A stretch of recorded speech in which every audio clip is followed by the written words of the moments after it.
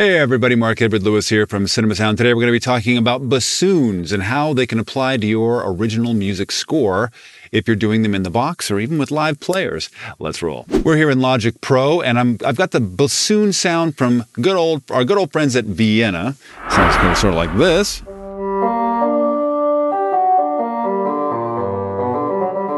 Well, what's a bassoon good for? Well, one of the first things people think of when they think of that big honky red thing is kind of comedy.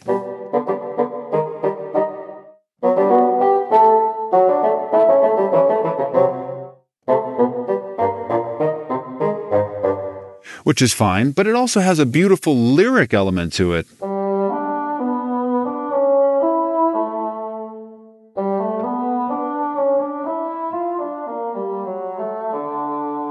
And of course it goes quite low.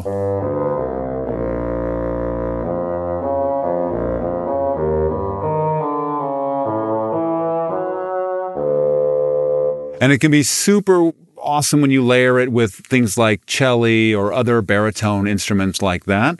One of the specialities that bassoons have that I've been using over the years is using two bassoons in counterpoint, which really creates a melancholy sort of sad feel if you play it over a pedal tone.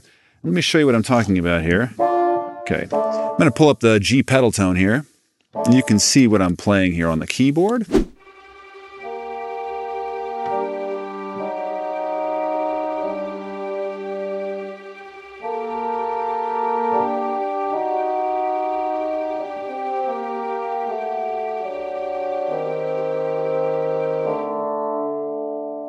Anyway, you kind of get that. It really adds a sadness, an irony to it.